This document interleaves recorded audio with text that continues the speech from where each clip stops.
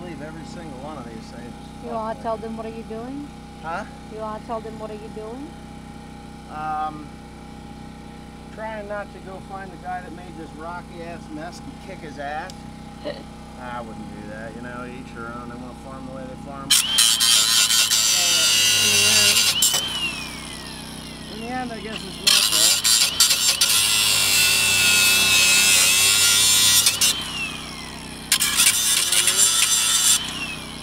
I guess I should have came up here and walked these fields and seen that he fucked them up so bad that it was going to destroy equipment and I need a bolt. In my hand. Yeah, I should have walked the fields. I should have. You know, but I never, you know what? The stupid thing is you can't imagine that somebody would do this to a place.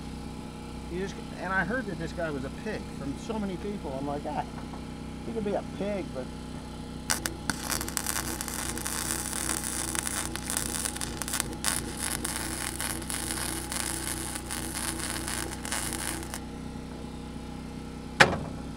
in a million years, I would have never guessed he'd have done that.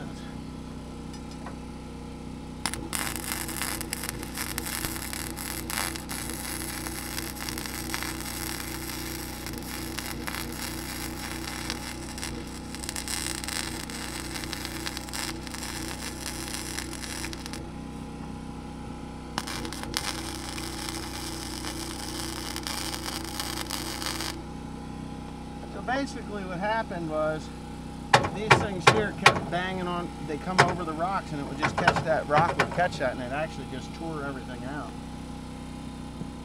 So now I gotta fix it.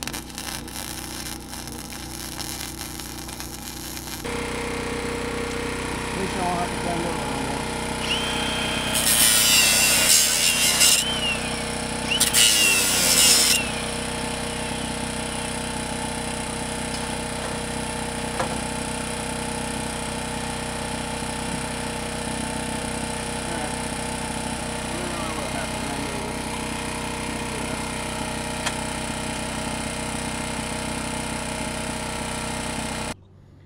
Alright, right Teresa?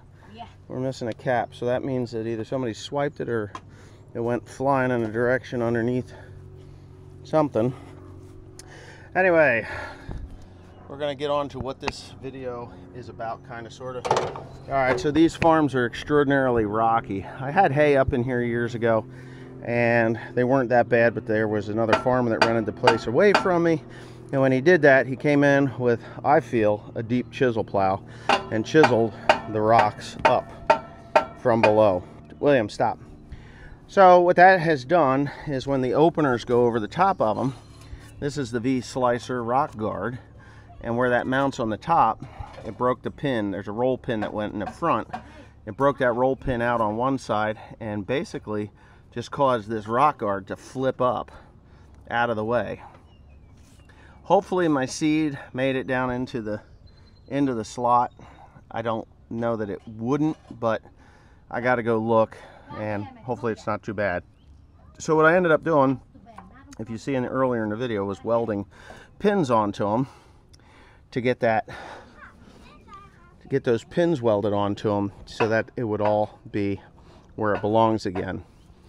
Reattach the seed tubes at the bottom to those guards, and from there just, you know, make it work. They have to be attached, so we had to do that before I can finish up here. I have approximately 22 acres to do yet, and the real reason that I even noticed that any of this was a problem, because all the seed tubes were working, was that I actually broke off this unit here where these go on, and I welded it on. You could see it in the video that I welded it on, and obviously it's working just fine. So, but anyways, when I get the rest of this on, I'll show it planting and going back to work the way it's supposed to. So here we go.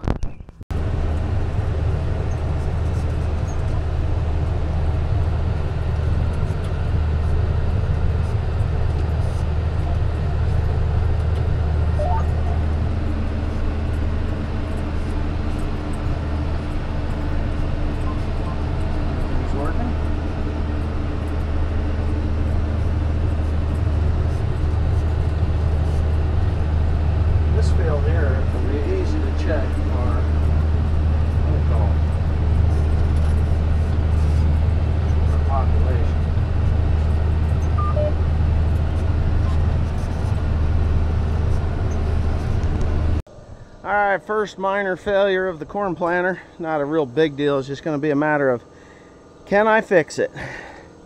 Okay, so, yeah, okay, so, that's what my wife tells me. She says, hey, start everyone with okay, so, why do you do that? Well, because that's how I do it. Anyway, I'm going to pop that pin out there, drive it down, pull that out sideways. I've already loosened that. These rings are, they could be cantankerous, but with the help of an air hammer or a hair chisel, she popped right loose. She popped right loose. And when I do tighten it, I'm going to tighten it up and cinch it up with that, because you can lose an O-ring because of that thing loosening up. But anyway, I swallowed wrong. Yeah, just a pipe wrench. They do make special spanners for these. I guess they call them spanners. They make special rings or tools for these things.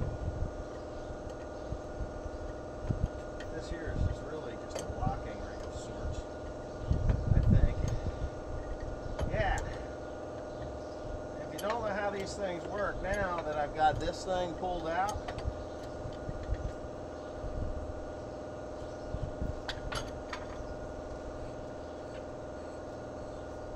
so I've got that pulled out of there. And if I am correct, which I should be correct, I have to drive that in. Let me grab you here.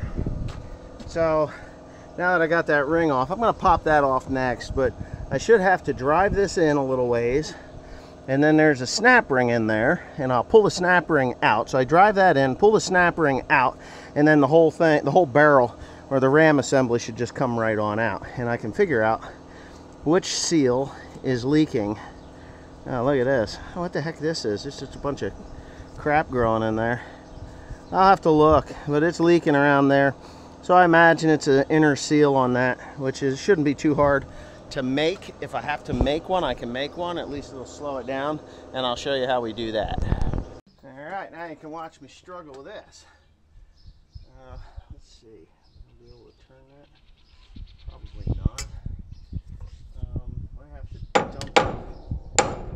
Oh yeah. We are definitely gonna have to dump the oil out of that. Where's my thing? Oh shit. Alright, hold on. Let me get my thing.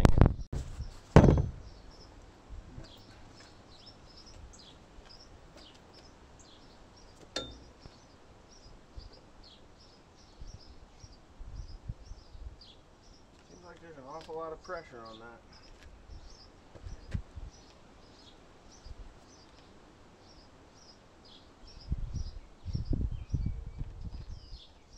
I guess if I can catch the majority of it, I'd be all right.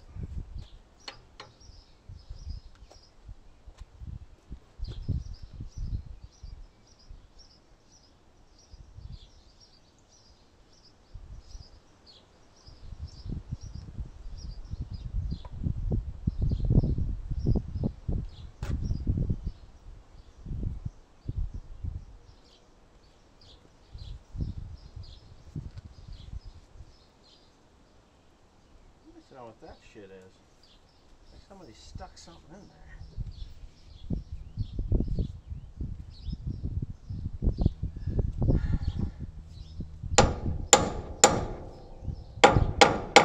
Wow. Definitely in there.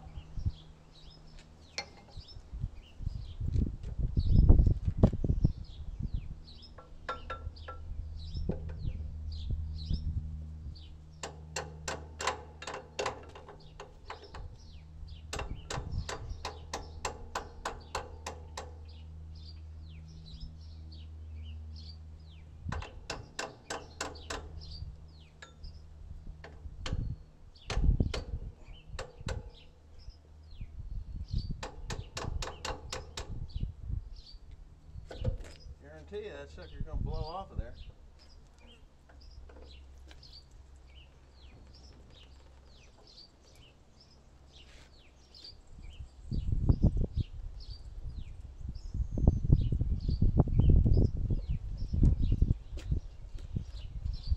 Wind is catching me.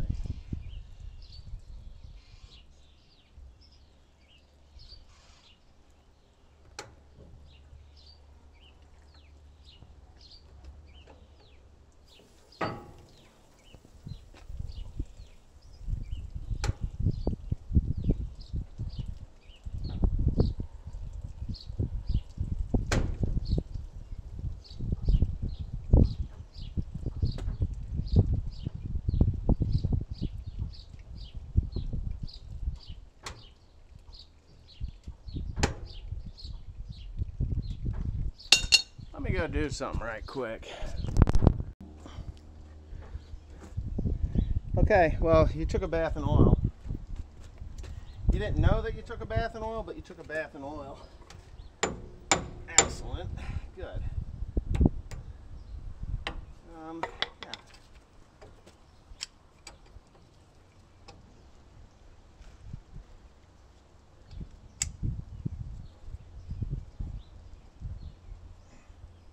Probably should have did that before.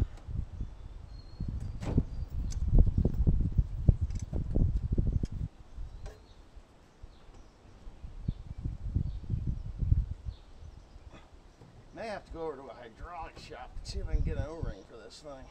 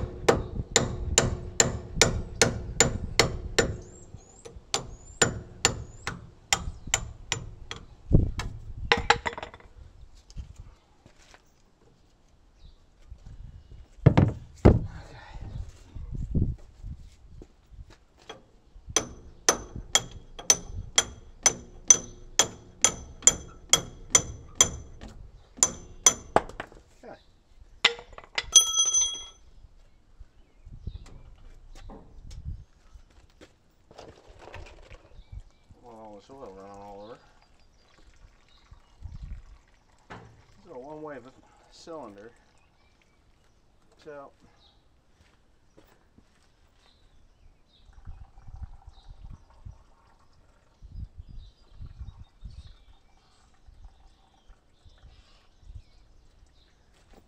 okay. See if we can knock that in. Yep.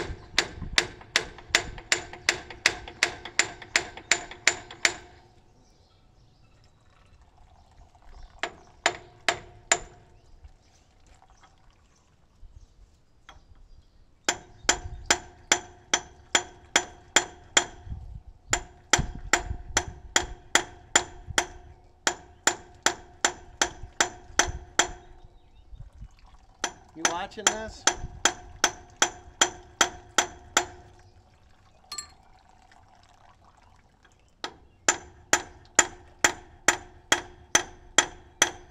There's a lot of guys out there that don't know that you can take these apart. Save yourself a bunch of money.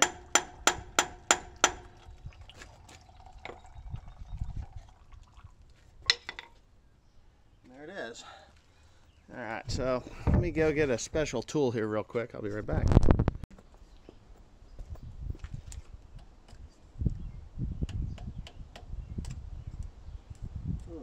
lot of times these things used to have. Yeah.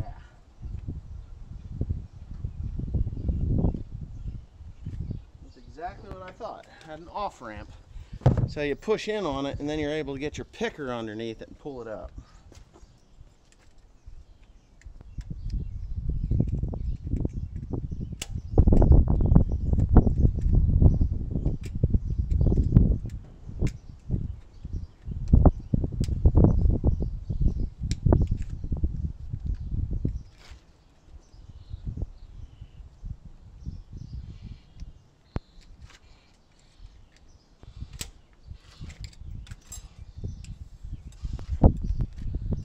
I got that ring off.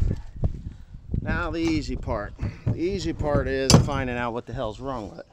Hard part's going to be getting it out. So I'm going to get you in here a little closer. You can see how these, sometimes they're a little different, but these are actually, you push them inward, right? You push them inward, and then there's a hard shelf on the back side or the front side of this. So it ramps in, get a picker underneath it, and then you can pull it right out. So now what I'm going to do, obviously I'm going to wipe this cylinder down. And it's just a round clip, that's all. I can take these off, I think. Yeah, take those off, set them over here. And now for the fun part. We're going to yank the ram. Let's move that out of the way. And then, when I get this out of here, it's going to want to piss all over the place.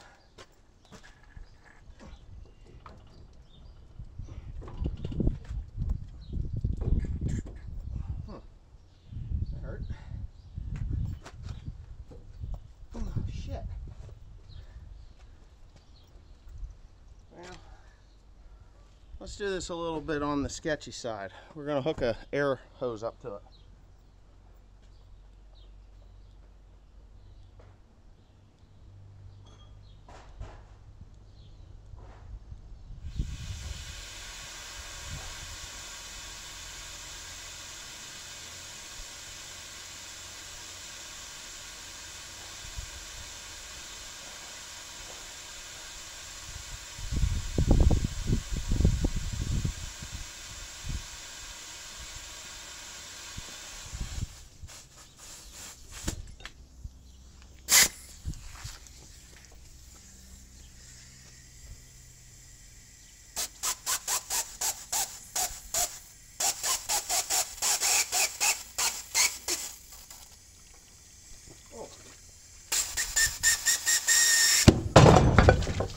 Ram's out. Fuck. Now I got a mess all over me. God damn it. Did you see that? Hydraulics and air. Jesus, I'll have to get some kitty litter on that. Now for the fun part. What caused this thing to leak and where? That's not good. I guess it's alright. Let's go see what we got in the shop here. Give me a second. Alright, so something happened to the camera. I lost my volume. So what you're looking at is the old packing and the new packing. If you've ever played with packings, they're a real son of a bitch to get in. They really are. This ended up taking a sledgehammer, 2 blocks of wood, and a lot of muscle power. See that sledgehammer there? Yeah, that's the one. I was just turning it there, but yeah, just tap it in there. Anyway, got the new packing in. Why I had that packing is beyond me, but I had it. It was crazy. So we did get it all back together again, and it worked and functioned perfectly fine. Breakdowns on this corn planter have been relatively minor. The first bit that you saw early on in the video, yeah, that was a little bit more major. That took several hours, and we tore it apart in the afternoon, and it didn't get done until the next day, which you probably already understood. This one here was just a couple of hours, and even though it took me a couple of hours to do this, Teresa had a problem, so I went and I rescued her. She had a rock get stuck in the vertical tillage machine, so I had to go pound that out with the same sledgehammer. Timothy was having some issues with the sprayer, not really a big deal, but anyway, yeah, the corn planter went back together. I went to the field that afternoon and planted about 145, 150 acres. Worked out great. Tim actually went and sprayed fertilizer down. So that's just the way this cookie was crumbling. There's a lot of stuff that we've done, a lot of stuff that we've done in the last couple of weeks that I know that, you know, you're not going to see it because I'm not the kind of person to just upload old footage. This actually happened just a couple of days ago. The cylinder happened a couple of days ago, but yeah, anyway, enjoy the rest. I have a Hardy sprayer issue next. Alrighty, so this camera has screwed up quite a bit. There's no volume. I don't understand it. I just reformatted the SD card, and hopefully that straightens it out. Alright, so what you're seeing is me driving down through a county park labyrinth of driveways and roads to get to these small fields. And they're not really that small. There's a pond here on the right-hand side. You can fish. There's 32 ponds at this farm. There's 118 acres of warm season grass there. The former farmer on this is the same former farmer that was on the rock-laden ground that screwed up my, pulled all the rocks up out from deep, went in and deep chiseled and screwed up my corn planter. Yeah, and it's fine, whatever. The corn's up and growing up there. I gotta go spray it today anyway. But holy cow! It was raining. We were putting down 2,4. It wasn't raining. It's kind of a drizzle. We're putting down 2,4-D and Clarity on this, along with nitrogen fertilizer. And I was having a lot of problems, like a lot of problems. Not a joke, problems. I couldn't get my rate to adjust. Speed, pressure. There's a a flow control valve on this thing. And it was just a nightmare. So I was adjusting my speed to make up for the lack of material that was going on. I was putting down only 12 gallons, that's it.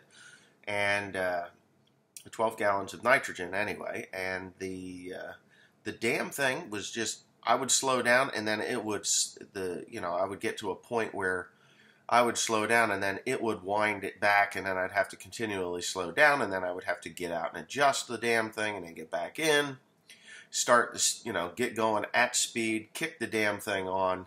And this is the culprit. So this is the computer board that controls the flow control and the boom section controls and all that. This is about $200. I had a spare one. That's why I know it was $200. And what has happened is the pins have rotted off. They just rotted off from the fertilizer. So, and I broke one off of the slightly used new one that I have, and there it is. So you can see those blank spots. That's where it rotted off. And I took from this one and put into the slightly used one to make it function. Got that going last night, and we're ready to spray.